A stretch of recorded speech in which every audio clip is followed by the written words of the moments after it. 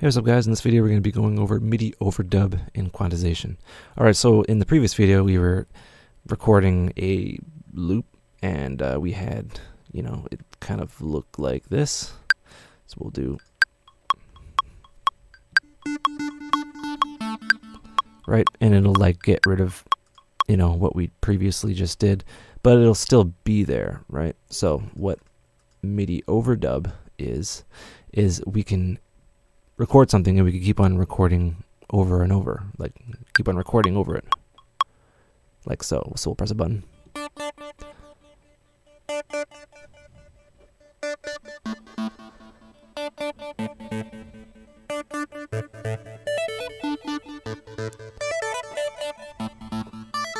Right, and we can keep on going, and all of our revisions are, still in here, and that's all good. So I want to show you something else. So we're going to right click, we're going to consolidate, that's for the next video, and then we'll have our MIDI notes that we recorded in here. We'll select fold, so only the MIDI notes that are important are shown, or only the MIDI notes that we used are shown, so E, D, B, A, D, A, right? So what you'll notice is we didn't play perfect, and I don't play perfect, and we were off a little bit for a lot of our notes. So there's something called quantization, and you right click and you can select quantize settings, and you can be okay. So you want to quantize to current grid, so on 64 notes, or we can select whatever we want to quantize to, right? And there's a whole plethora of options here. We can adjust the note so the start time is quantized, the end is quantized, or just start. We'll go start, and the amount is how much it would be quantized. Okay, we select that, and then it snaps to the start of all these notes. So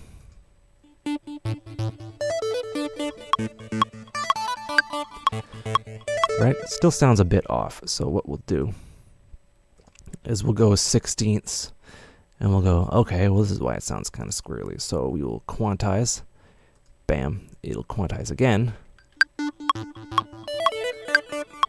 So what I'll do,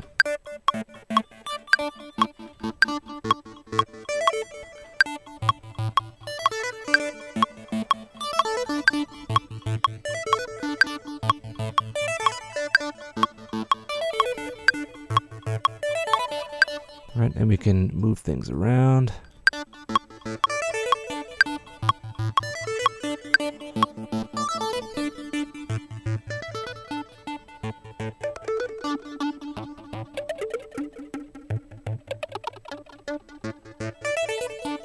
Right, and that way we can get things going and easily get things all matched up. And we can quantize it to basically anything we want. It's kind of a weird example. Typically you'd use it for, like, say, if you have like pads going and you want those to be, perfectly synced with your beat or whatever, then you can do that. And you can quantize basically anything. So you can take this and just quantize. Depending on how close you were in the context of the track, you never know.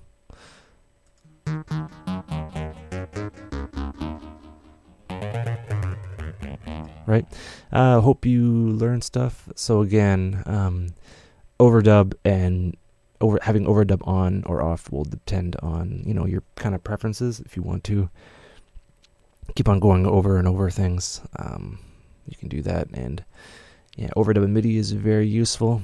And once you do that, you can render this or bounce it, as they would say.